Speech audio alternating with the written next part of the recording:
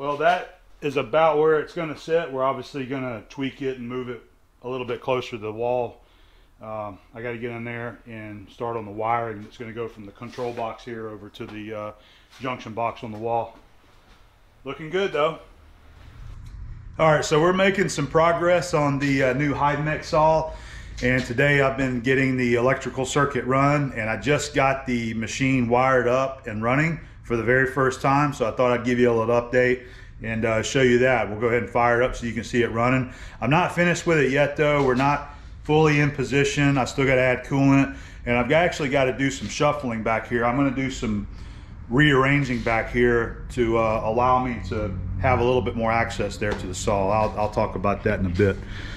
So we've got the circuit run. I'll come out of this disconnect right here and run me a line over, put a junction box on the wall, and then I made up a pigtail using the this is top flex, you know, but the flexible non-metallic conduit, pulled wires through it, got her all hooked in right here, and we are ready to roll. So it took me a minute to figure out what I was doing wrong or what I have not done correctly yet, because I couldn't get the saw to operate whenever I first wired it up. Now I wasn't sure what was going on. Went back to the book, reread some things, and then noticed again. So this is your blade tensioner right here. This is what tightens up the bandsaw blade, and you actually have a hydraulic pressure gauge right here that indicates how much pressure you have on that blade. You also have a switch here connected to that hydraulic gauge. If you don't have enough pressure on this gauge right here, it will not allow the motor to turn on, so it won't run. It was at 20 bar whenever I received the machine, and I didn't think about tightening it up. And then when I read that book again, it says to tighten it to 70 bar, so we're not quite at 70 bar yet, we're at 60. But I adjusted it up to 60, tried it again, and it worked. So that's all it was I didn't have it tight enough there. Okay, so we'll go ahead and fire it up for you. This is your speed control here. It's just a 2-speed setting. You got slow and fast, or low and high. We're going to use the low setting right there. This is a different setting right here that allows you to operate it more in a manual position with a momentary switch here. But we're just going to use, I forget the two modes. You got semi-automatic and dynamic is the two. All right, so this is your switch. We'll go ahead and activate it. There we go. I have not added coolant yet, so I need to do that also. And then we'll go ahead and activate the hydraulic feed. So this is your speed control, just a hydraulic valve. It is not hitting the handle, by the way. It just does miss that. So there we go. Once it goes down and shuts off, you can just pick it right back up, hit the switch again, and let it feed. All right, now you can also, I want to talk to you later about this other setting right here, but if you have it up and you want to bring it down, you can turn that switch on right there, or switch it over to that mode, and you can bring it down. So that's an easy way to bring the blade down closer to your work where you want it, without having to turn the machine on itself. But this acts as a momentary switch as well. You have to, this spring back here on the back of the machine, so where it's at now is the semi-automatic, and then whenever you bring the spring back all the way to this position right here, so that's going to be for your manual. I'll just go ahead and show you that. We'll bring it back, and that changes the head weight of the you know, the bandsaw right here, so it's a lot lighter. So once you go to the manual mode like that, it's a lot easier to manipulate the saw right there if you're wanting to do some manual type cutting operations and operate it manually like that. Okay, so I'll go ahead and change that back to where I had it right there. And from here, I'm just going to go ahead and start getting the getting all the cosmoline cleaned off of it. And what I need to do I really, this rotary bin, I wish I could get it to the garage, but I have no way to get it out there because I've got the dirt out there. I have nowhere else to put it except for right up in here. But I think what I'm going to do is go ahead and just take this rotary bin and my toolbox right there and just swap places with it. Because when I put this in place to open up the door there to change the blade, this is going to be in the way. So I think if I just move this over there and then move the toolbox over, the toolbox will not be in the way of that guard right there. And I've got this where I can pick it up with my pallet jack and just quickly move it. I've also got to get the feet ordered. Right now I just got some 3/8 bolts in there holding it up, and I'm going to get some proper machinery feet to go in those as well. All right, so I think that's about it. That's where we're at right now. I'm going to go ahead and get everything cleaned up and get this thing finished up in position. And I think I want to bring you back whenever we're ready to make our first cuts, okay? Okay, so a little update of where we're at. You can see that now we've got the toolbox and the hardware rotary bin here kind of swap places, and I think this is going to work out pretty good. It's definitely closer to the press than what I want it to be, but it'll still work. I can still get in here and crank this handle right here to raise and lower the table of the press. So that's going to work out. And going back to what I said about moving this, I know that this could be moved. It's not that it's impossible to move it out there, but my concrete, both where the doorway is and outside the big door there, it's a big drop off down, and then I got grass out there going over to that. So just getting this out there would be pretty labor intensive, and you got to be really careful because this is such a top heavy piece. And I do not want to unload all these drawers. That would take a week to get this unloaded, organized, moved everything, and put it back in there. So this is going to stay here for now. So anyway, back to the saw. We've got it about in the position that I want it, and I've got this door to where if I go to change the blade, we can go ahead and pull the door out right there, and you can see we're clearing right there. We can go ahead and flip it all the way up. There is a latch built onto the saw right here that you can use to secure the door all the way from closing on you. So we can change out our blade, no problem there. Okay, and then we've got it positioned back to where if I have a long work piece going in the vise and coming out this way, it will clear this as well. Okay, so that's going to work out pretty good. I got to do a little bit more organizing over there so that I can get the smart washer put back in its place over there, and then we'll start getting this all cleaned up.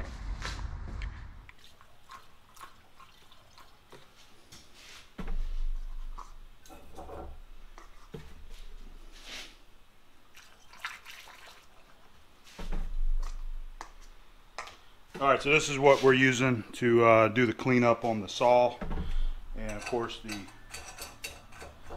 Sure Shot.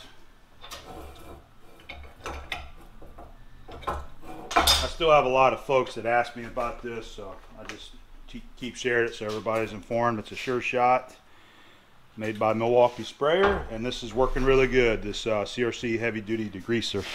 So just fill it up to about somewhere about in this area right here. It's actually about a quart. All right, and then just I've got the air compressor on, the tank topped off, and I just equalize the pressure in the bottle here.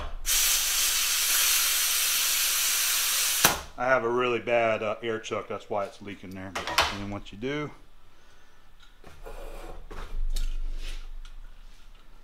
well, I guess I didn't get it at all, did I?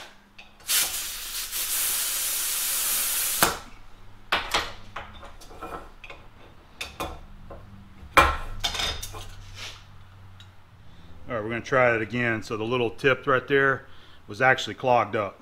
I couldn't see through it, so I just got my torch tip cleaners and cleaned it out.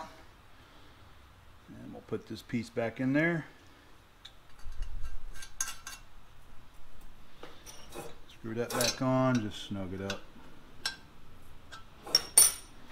All right, put the cap back on with the seal.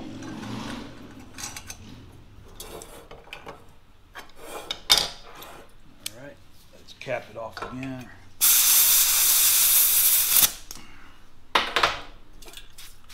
There we go. Perfect. going to get the bulk of the grease off here first, the thick stuff, and then we'll give her a good wipe down with the degreaser.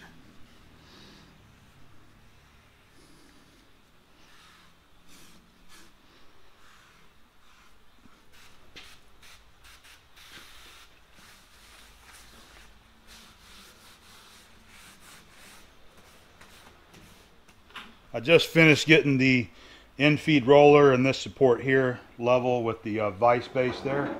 Just using this big parallel. We got that roller where that parallel just touches it and rolls across. And this bar right here is supporting the material there as well. So that should work out real nice where it's at. And this thing is made so that you can actually buy the the roller frames and mount it right here to the saw itself. All right, let's show you a couple of the features of the vise. All right, so you got the conventional screw vise with the handle right there. It looks like I might need to do a little adjusting on a gib in there, these guys right here, but this thing has a quick action feature on there where it actually releases the half nut with this lever right here, so you can push this down. All right, spring loaded, by the way, so just push it down in the vise so you can pull it all the way back or push it all the way in, just like that. And position it where you need, lock it in, and then go ahead and screw it there. All right, so it also goes over to this side of the machine as well. So if you want to kick the cutting head around here to this side to cut your angle, you can go ahead. There's a lock right up underneath here. You may not be able to see it, but there's a lock handle. All right, just loosen that guy right there. Make sure it's not tight. All right, and we can slide it right on across to the other side right there. All right, slide it over here. Make sure that the vise jaw is clear in the blade there, and just lock her back in. So it's called a double mitering because you can move this cutting head to either side. So to do that, loosen the lock handle, which I didn't have it locked there. Take this guy and just pull it out. Turn it a little bit to keep it locked out there, and then you can rotate this guy around to whatever angle that you want. Let me see what's going on back here. Oh, that was just the power cord, the conduit there, rubbing on it. So if you want to take it around to say 45, we'll go ahead and release this guy. And it'll click into exactly 45 degrees right there. You can do, I believe it was 30, 45, and 60 degrees is where it kicks in. And go ahead and cut whatever angle you want. So if you want something that's not on the pin to location, you can just simply lock it in. If you want to do, say 44 degrees right there, if you want to cut, for a frame, you can lock it in right there, or just whatever you want. All right, take it back to 0, and then this will lock back in. Or you want to set it up for the other side, just do the same exact thing. Go ahead and pull this pin, rotate it around. This side will go to 45 degrees. When you kick it around here to the right side, it will go all the way to 60 degrees. So pull it on around here to whatever angle you want, right? Let's just say right there, 30 degrees, and then you can bring your, where's it at? It's right here. Loosen this guy up and bring your vise over to this side. Clamp in your workpiece and do your cuts. Pretty nice. I love that right there. Now you can quickly adjust the support for the blade out here. Loosen this guy right there. And this is just a handle back here. You can take this and pull it all the way back for whatever size workpiece that you want to put in there to clear it, or push it all the way in. There's a roll pin back here to keep it from going all the way out. Just position it where you want it. Lock it in. We got a fresh bucket, 5-gallon pail full of brand new soluble cutting oil. We got the sump vacuumed out with the chips and or the dust and the chips, I mean. We're going to fill her up.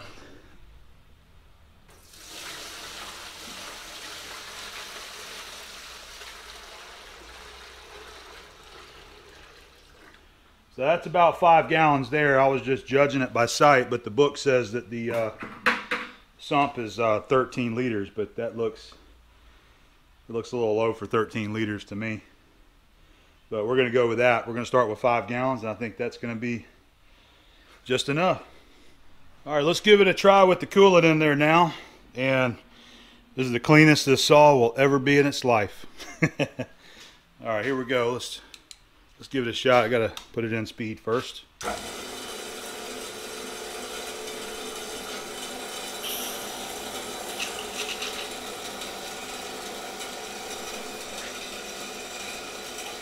There we go.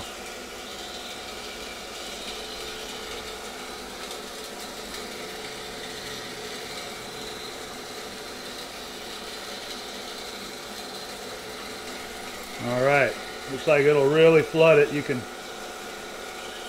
really put the coolant to it. Nice.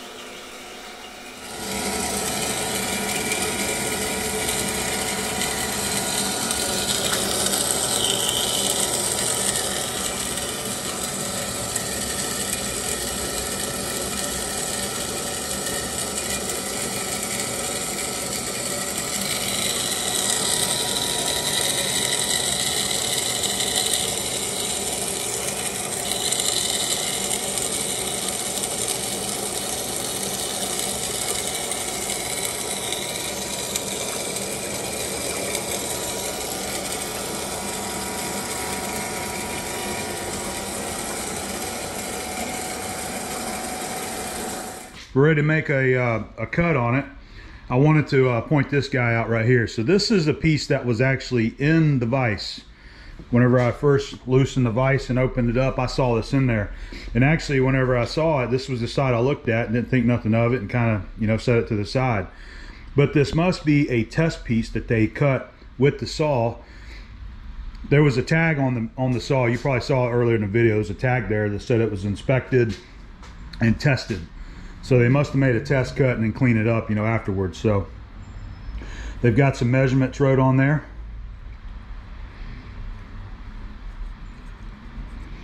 So it must be thousandths of an inch. 171, 176, 174, and 175. So according to this piece, they probably measured with some calipers. They're within 4 thousandths of being parallel on that cut right there. That's promising news to me. Very excited about having a nice straight cutting saw. So I'm going to get a piece of material and put it in there. We'll start a cut. Probably going to use this piece of cold rolled right here. It's a nice big piece, and we'll just cut a little thin slice off the end of it. We'll probably make 2 cuts with it and then measure it and see what kind of tolerance we're getting with it.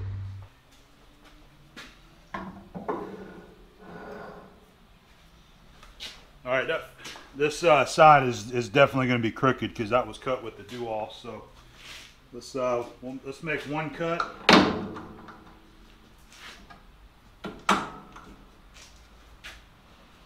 We're going to make 1 cut right there, and then we'll make a 2nd cut and measure the 2nd one. So to start off, I'm going to feed it kind of light, and I know it's a brand new blade, so we'll just feed it kind of light on there and help break the blade in at the same time. All right.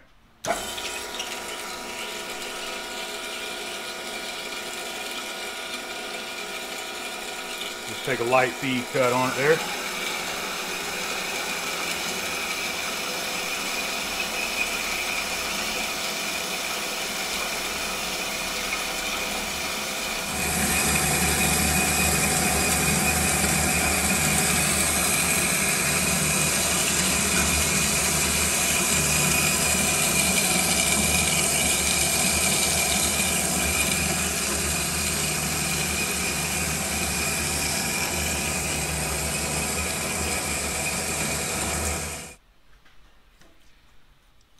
There's our first cut. Looks good.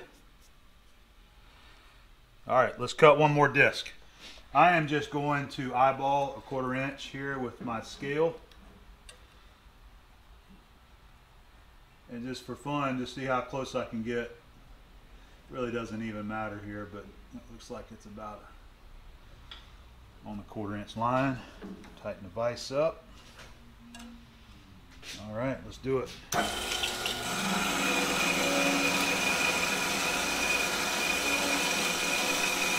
Slow the feed rate down. We're letting it feed about half of your normal feed rate when the saw blade is brand new.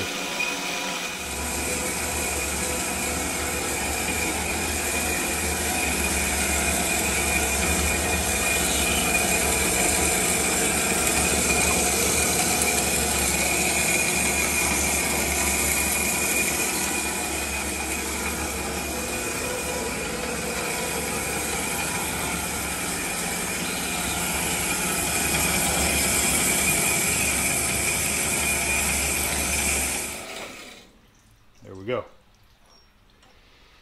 All right, there's our disc. Find my rag. Just looking at it by sight, it looks pretty square. We'll go get my calipers and see how parallel we cut it. All right, here's our very first test puck that we cut out on the Hydmech. I cut the end off to square it up, and then this is the actual, so this is the first and second cut right here. Let's go ahead and give it a measurement to see where we're at. That's the bottom right there, so here's the top.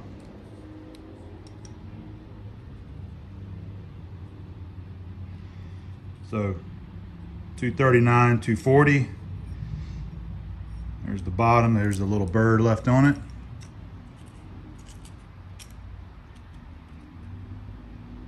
240. And you see I'm wiggling it there.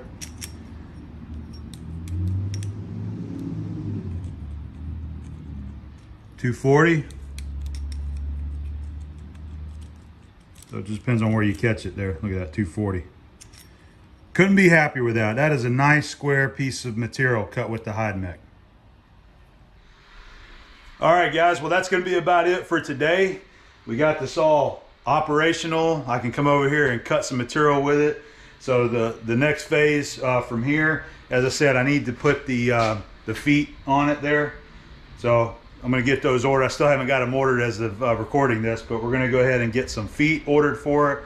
I want to get those mounted on there and actually get it leveled up real good. And then as far as anything else goes, I still got to hook up the mist coolant right there. So we still got to do that, but we got a good operating saw and it's cutting nice and square, and I'm as happy as I can be. All right, so we'll bring you back and show you some more later.